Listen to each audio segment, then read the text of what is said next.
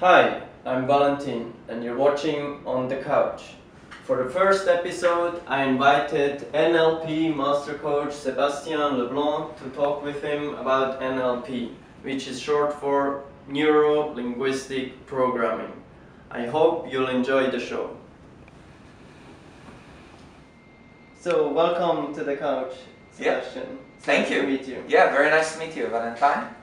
So, what can you tell me about NLP? What is NLP? Well, NLP is a modeling technology that is designed to make the difference between average people or average performance and outstanding performance in people's life. So how does that work? So what we believe in NLP is that anything that you can do very well, if I understand your strategy, if I know your belief, and I know your values, and I replicate the same, if I model you, basically I will be able to get the same outstanding result as you. It's a little bit like, your mother's cooking. Is there anything specific that she was really good at? Perhaps cookies or cake. So if she would teach me the recipe, how to do it specifically, and I replicate that, I would get the same delicious cookies. Okay, I understand. Like, what is your educational background? I heard you have only a high school diploma. Yes, correct. So in the beginning, when I became a speaker, an international speaker and a master coach, I was really shy about my education, which is only a high school education. But then once I start to coach people and I started to realize how much they actually have challenges in their life, I realized that my streetwise education and my ability to learn and apply neuro-linguistic programming and to be an NLP trainer and work and being graduated from Anthony Robbins was the tools and the skills that people needed to go from wherever they are in their life to where they want to be in the future. Okay, that's interesting. Who are your clients then? Wide range of people. My youngest client is 12 years old, international student in international schools. And for example, they may have challenges with their homework, or they may have problems with their behavior at school, or they may have a phobia, for example, in a school bus, or to do overnight trip with the school. And what I do is I utilize NLP techniques to help them overcome that. My oldest student is 85 years old. And that's quite challenging. In fact, it's a lot more challenging than a younger person because all their life they've been going through so much. So, and then anywhere between that. So we have CEOs of multinational company where I'm doing executive coaching for. We have famous people, celebrities, like Dr. Porntip. Not sure if you heard of Dr. It's the lady with all the funny hair. Okay. And she's very famous in the forensic. Okay. She came to one of our training and she said, "Oh my God, NLP should be taught at every level in the school system. Everyone should know NLP." And okay, yeah, that's very interesting. So you cover a wide range then, yeah. Absolutely, managers, parents, people who are depressed, people who are on medication, people who are suicidal, people who are happy and want to be happier. So you can teach everyone then? Can. So, I haven't found any prices on your website. Yes. But I heard like seminars can reach up to 100,000 baht. Is that right? How do you justify these high prices? Well, the price would be compared to what? But our prices is actually a lot cheaper than 100,000 baht. Okay. In fact, they're more in the range of 50,000 baht for a 7-day certification program. Now you're right though in saying that the same program in Switzerland or in England or in the US or in Australia would actually be anywhere between 100 to 150,000 baht for so, the same program. So you adjust it for purchasing power? Yes, correct, Oh, correct. yeah. Because we believe in helping as many Thai people as possible. Oh. So we bring to Thailand international standard at local price. Okay, that's nice. I read a testimonial of a participant in your seminar. Guess you mentioned her right before, and I quote, she said, NLP is great because it is scientific and logical. Yes. Can you tell me what is so scientific about it? Okay, okay. I would think that, just to rephrase that, I would say that NLP is very logical.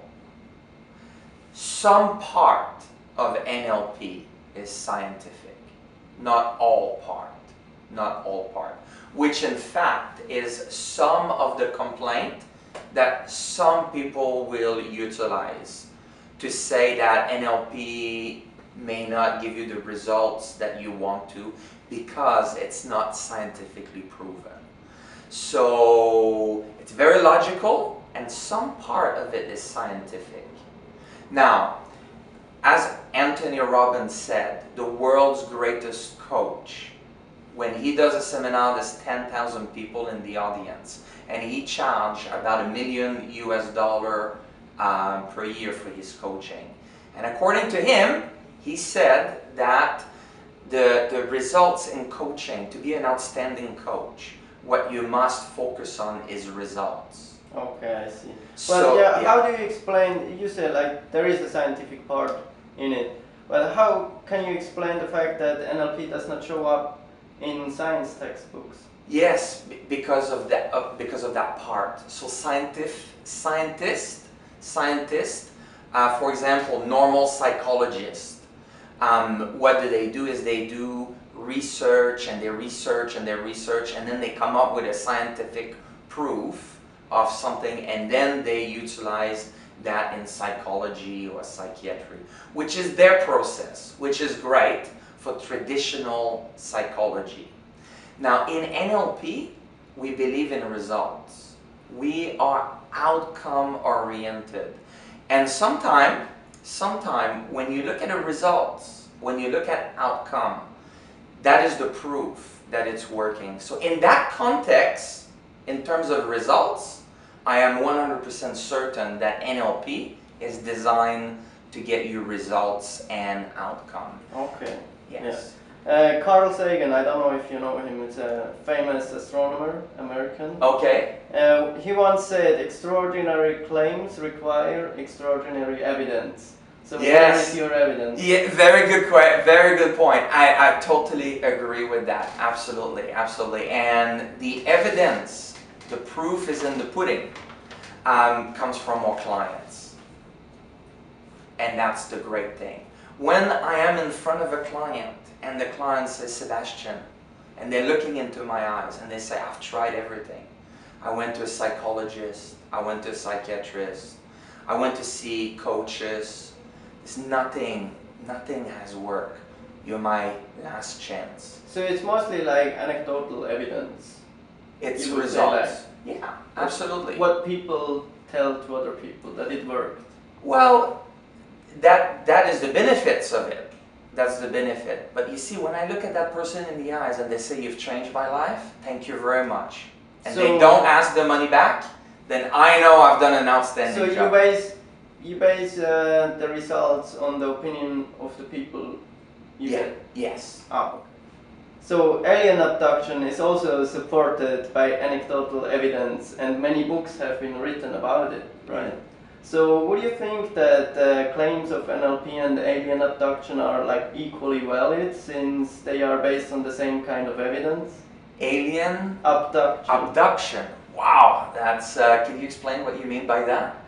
Yeah, you know the people who tell that aliens took them to their spaceship and operated them in their labs and get them back to Earth. So many people claim that happened to them. Yeah. So it's also like the people tell other people that this happened to them. Why would you trust them, right? Well, I think that in NLP we have a concept called the NLP model of communication.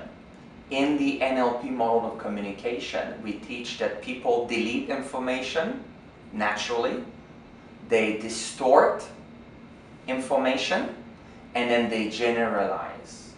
So what does that mean? It means that people have many cognitive biases. Exactly, correct. So these are more belief, and I would say that NLP has nothing to do with aliens. Okay. You may look like an alien doing NLP with someone, but I would say it's pretty different. Yeah. Okay. So on your website, you promise success and happiness. Yes, absolutely. What is your definition of happiness? Oh, very good, very good. So my definition of happiness is that it's a state. See, happiness is not something you aim for. It's not something you look for. It's not something that can be found. It's something that can be lived. So happiness is a state.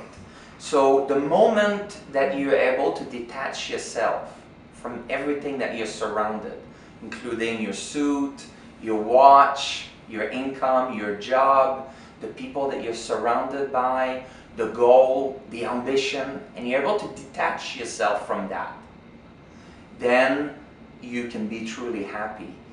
And that leads to be able to create and attract whatever you want into your life. Okay. If I understand it correctly, NLP suggests that you can imitate the behavior of successful people to be successful yourself. Yes, How correct. does that work? By modeling. By modeling. So what do we mean by modeling? Just take the example of America and Japan. After the Second World War, Japan was totally destructed. There were nothing. The land was completely gone after the atomic bomb. Yeah. So the Japanese thought, well, okay, we need to rebuild our country.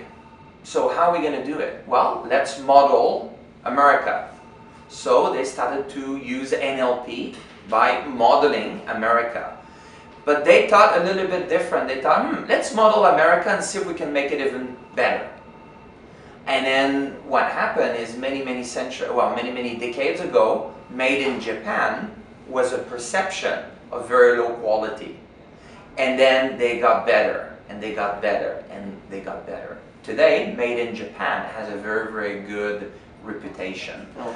So the way to do that is to look at people's strategy, belief, and values. But the problem is, like, I guess there are many people who have the same characteristics as successful people, but Yes. they still fail. Yes. So, yes. but these are the people who don't show up in the biographies, right? Because no publisher would publish their story, right? Correct. So what happened to them? Well, this is what's interesting about my work, because I've been doing a full-time trainer, a full-time coach in NLP.